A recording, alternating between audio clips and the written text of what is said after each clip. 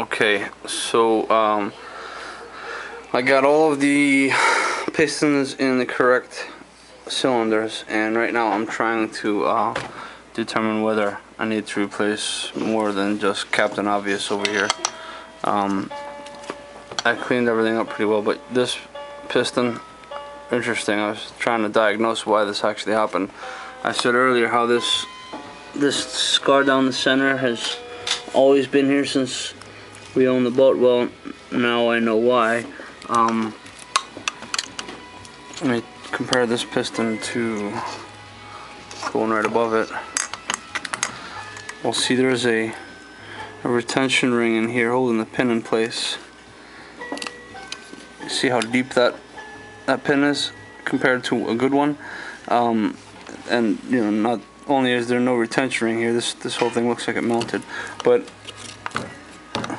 what happened is this retention ring must have been lost somewhere down the line, and just literally this groove here is literally from the pin itself being so far down there that it had nowhere to go but to drag into the cylinder. So that's where that cylinder mark is. So that's why we never had good compression, because even with good rings and a good piston, the pin itself was eating into the cylinder, and the rings would be perfect and the piston would be perfect, and we'd lose compression right underneath the rings from here until eventually the thing just couldn't take anymore. And see that big crack along here? This thing was literally, you know, one more outing. See this crack? One more outing before just blowing up completely. So yeah, this is junk. But nevertheless, this one goes here. Now the rest of the cylinders, they all look just, you know, really good. There's nothing. Hold on a second.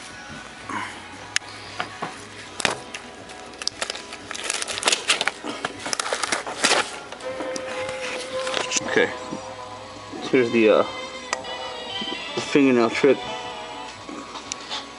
There's nothing, I'm not catching my finger anywhere.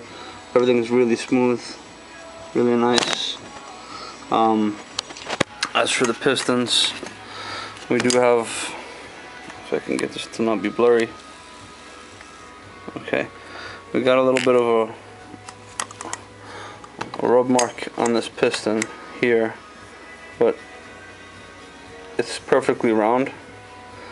I'm assuming that that's from some of the missing metal from here. Maybe wore thinly, you know, because this basically all the metal turned to shavings and dust. So I imagine that maybe that's a thin layer worn onto here. But the you know, the rings, everything seats fine. And other than that one wear mark, well, let's see, we got one by my pointer, one on my thumb. So, but it's still perfectly round, and the cylinder's fine, and it seats fine in the cylinder. Now the other two, there's a lot more marks. I wish you can get a better shot. See, some of this feels to me, like right here, I can feel this with my fingernail.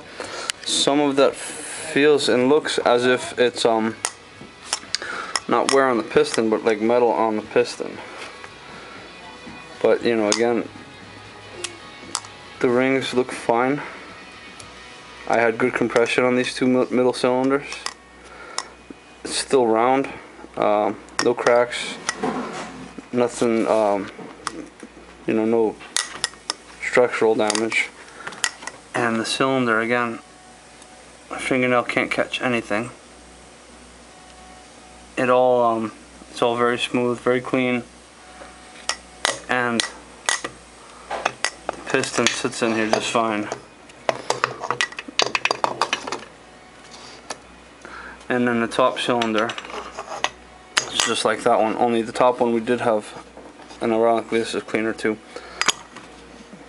Well, on one side anyway.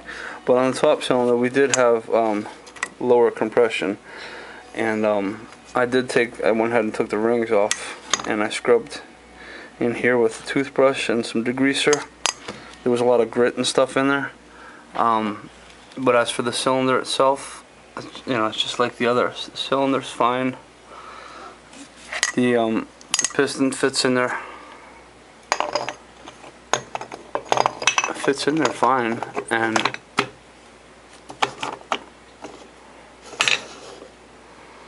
you know, this is without the rings obviously, so it'll go all the way in. But I'm debating on whether I actually need to do anything with these other pistons. I've already cleaned them. I'm just debating on whether I need to, or whether I should replace any of them. I don't think I need to, but it's questionable. I mean, there's always room for opinion. The rings, I wonder if I'm gonna take all the rings off and clean them all like I did these ones. I got that one still sitting in some degreaser.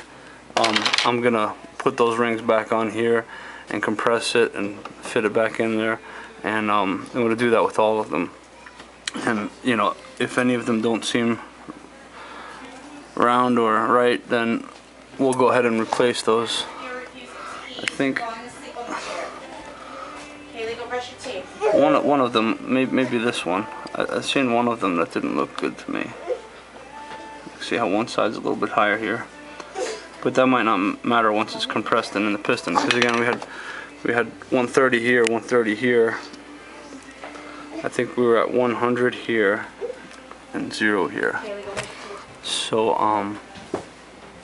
anyhow, let me know what you guys think, and I'm gonna probably go Monday and see if I can get some pricing on some boring and some honing.